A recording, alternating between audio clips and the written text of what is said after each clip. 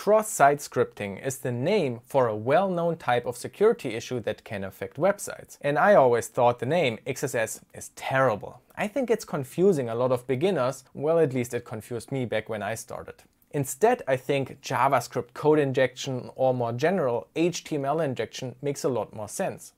So I always wondered, why do we have this weird name? Cross-site scripting. At some point somebody had to invent this name and somebody had to discover the type of vulnerability in the first place. Another motivation for this video is that, of course, having names for things like XSS, it is very important when we communicate with each other, but naming things can also cause compartmentalization, mind cuffs, blinds.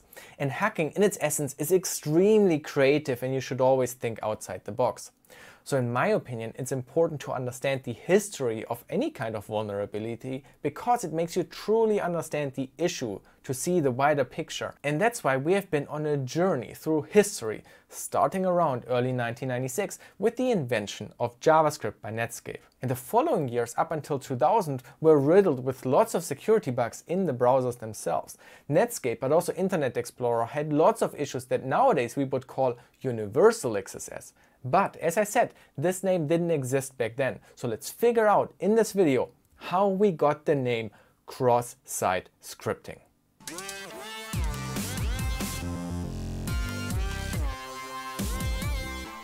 When you want to know something about history, you always go check what Wikipedia says. And on the cross-site scripting page we can read, Microsoft security engineers introduced the term cross-site scripting in January 2000. But the source listed for that is a Microsoft blog post from 2009, celebrating the 10 years of cross-site scripting. While this is not the original release, in this blog post David Ross shares some of the names that were suggested. Unauthorized site scripting, URL parameter script insertion, or cross-site scripting. Cool, but doesn't help much. I still don't understand why they thought of these names. Why not HTML or JavaScript injection or insertion? Though the URL parameter script insertion is pretty close. Besides those name ideas, David also mentioned that they coordinated an advisory release with CERT in the year 2000. So Microsoft worked together on this with the National Computer Emergency Response Team. What was this emergency? Also, why was Microsoft the one to talk about it? I want to better understand what happened in 1999 and 2000.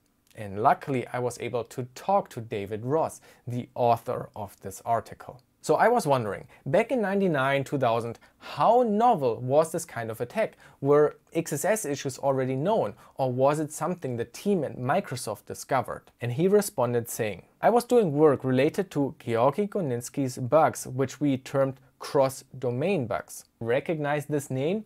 If you have seen the previous videos on this topic, you will know Georgi. Yeah, initially my plan was to just make a single video about the origin of the name XSS, but when I started researching deeper, thanks to David Ross, I realized history is a lot richer, and to understand how we got to the term cross-site scripting, we had to understand the events that happened before it. So if you haven't seen the previous videos, go check them out, the playlist is linked below. But to briefly summarize, browsers had a lot of interesting security bugs at the time related to JavaScript. And we have looked at several of these original vulnerabilities in action.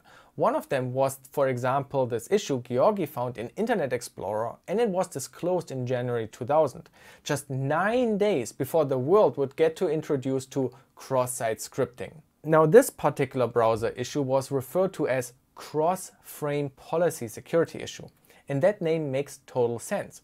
These vulnerabilities back then were always breaking the browser security boundary between two websites. Of course, these vulnerabilities all work differently, but in the end it's always one website that either embeds another site via iframes or opens another site via window open, and somehow exploiting a bug in the browser can access data from the other website, like the cookies or so. So we have an issue related to crossing over into another browser frame, cross-frame policy security issue. But these were browser issues. XSS is a vulnerability in websites themselves. And as we now know, in parallel to these kind of browser security research from Georgi and others, a new field of exploitation was slowly boiling up. And of course, Microsoft didn't invent cross-site scripting attacks themselves. it was already getting exploited in practice. So have a look at this vulnerability disclosure from August 1998. Hotmail ATTACKMENTS. They have a logo. To all these people complaining about vulnerability names, logos and websites, 1998, there you have it. It is not a new trend, it always happened. And I'm glad that this website exists because it's really hard to find information about the original XSS attacks. But thanks to a website like this, a lot of history is preserved. So let's read a few paragraphs of this. This page describes a security problem that Blue Adept discovered with Microsoft's Hotmail service on August 28, 1998. As you probably know, Hotmail is Microsoft webmail service, so email in the browser. Users clicking on mail attachments in Hotmail are vulnerable to having their passwords stolen by malicious users. Further down, they explain how you can send a Hotmail attachment yourself. They have here this mailmess.html document which you can send yourself as an attachment, and when opening it in Hotmail, a payload triggers. Now the payload in this example is actually a Macromedia Shockwave plugin. But look at this comparison site. Which free mail services are safe? So Microsoft Hotmail is vulnerable to Java applets and a few other services as well. But look there. They also list which services are vulnerable to injecting script tags, hidden script tags and meta tags. I'm not 100% sure what the difference here is, but clearly this is a classic case of cross-site scripting.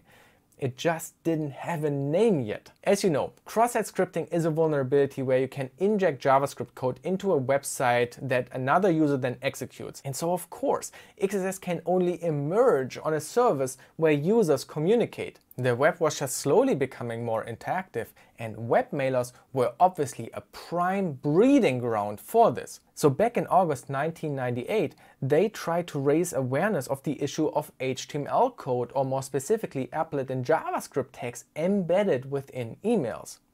This of course triggered lots of news articles as well. And look what they write here. We are not trying to use this as an illustration that there's a problem with Java applets in general, but rather that there is a problem with the user interface or filtering design of the web-based email services, Cervenka said. And in another article they wrote, some free email providers, including Yahoo Mail, already filter out JavaScript code from incoming messages. Cervenka is urging Hotmail to implement the same restriction. And in the meantime, he recommends that Hotmail users disable JavaScript in their browsers. It makes total sense to me that the first XSS issues emerged in webmailers. It's a really straightforward attack. You have emails that also probably support HTML formatting, and you just add some malicious JavaScript code inside of that. And now slowly the puzzle pieces fall together. Think about the big picture. On one side, Microsoft is battling against JavaScript-related bugs in their Internet Explorer, where one website can run some malicious JavaScript to somehow access data from another website. And on the other front, Microsoft is battling against malicious JavaScript hidden inside of emails at Hotmail. This is so fascinating to me because from the outside at the time, Microsoft looked like they don't care about security. They don't manage to fix issues in Hotmail, lots of angry news articles about it, and as you all know, Internet Explorer has a very bad reputation for being super insecure and buggy as well. But Microsoft is a huge corporation and they had a security team that really cared. But if you ever worked in a huge corporation, you can imagine what kind of uphill battle that must have been. And so at the end of 1999 and early 2000, David Ross and his team of other security researchers at Microsoft summarized and generalized this new type of JavaScript-related issue within websites. Here is the original press release from Microsoft in February 2000. Microsoft has identified a serious security vulnerability that could potentially affect many websites and website users. The vulnerability, now known as cross-site scripting, is equally possible on all vendors' products and does not result from a defect in any of them. Instead, it results from certain common web coding practices. To me, it seems like from their experience with issues in Hotmail, they understood the underlying issues of XSS being the result of bad coding practices, not properly encoding the output. Now, let's continue with their FAQ, where they show an example attack with HTTP GET. This is what today we would call reflected XSS. So if you're an attacker, you would add this link to your website. It's a link that looks like it's going to Microsoft, but the link target is actually pointing at another website, foo.com, with a vulnerable parameter ID. Supposedly, this IP parameter is reflected onto the page, so you can inject a script tag that loads a malicious JavaScript file from your evil server and execute it. And when I saw that, the name finally clicked for me. Let me explain. Nowadays, when you want to show somebody an XSS issue, you show it with a link. You would just straight show the vulnerable domain. In this case, you remove the anchor tag and just focus on the link target. And that is why the name XSS was always confusing to me. If you look at the vulnerable link itself, there's no cross-site scripting. You inject a script tag into the vulnerable website. Why not call it JavaScript or HTML injection? But Microsoft was coming from a time when Georgi and others found vulnerabilities in browsers where one website can use JavaScript bugs to access another website. They called it cross-frame bugs. And so if you add the surrounding anchor tag again, then this almost looks like a typical cross-frame bug. It's a malicious website that can access data from another website, but it works differently, right? It's not a bug in the browser, it's a coding error in the target website. And so seeing the example payload with a link like this, suddenly it makes sense. To them, it's one website being able to inject JavaScript into another website, and that's probably why they called it cross-site scripting. Well, I still think nowadays it would be better if we rename it to JavaScript or HTML injection, because I think injection is such an important general concept existing everywhere. Command injection, SQL injection, JavaScript injection, burger injection, all the same idea. But now that I understand the history, where it all came from, now the name makes sense to me. I can accept it. Anyway, as you can see, the researchers at Microsoft back then understood that XSS is a big deal. It's not just a challenge at Hotmail, it affects everything. And that's why we need an emergency advisory to inform the public and spread the knowledge about how to fix these issues. This information has to reach every web developer.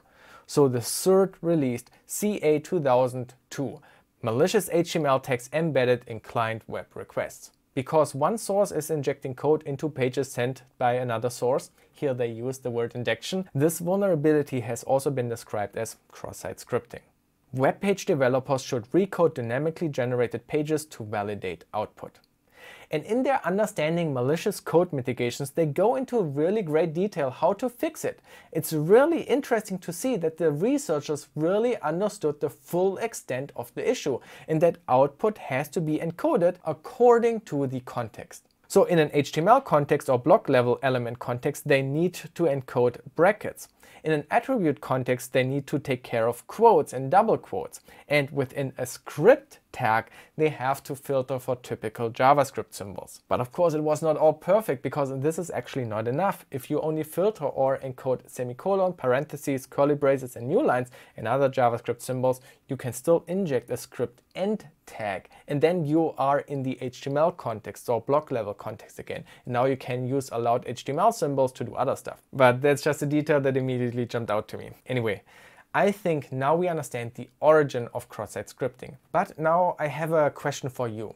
If you are old and you remember any public XSS vulnerabilities from before the Hotmail ATTACKMENTS, please share them with me. I would love to find out more about these early XSS issues from before the issue had this name. That would be awesome. Anyway, this journey into hacking history was super interesting to me and I hope you also learned a lot. And if you want to hear more hacker history, I also made a video about the term script kiddie, so go check that out.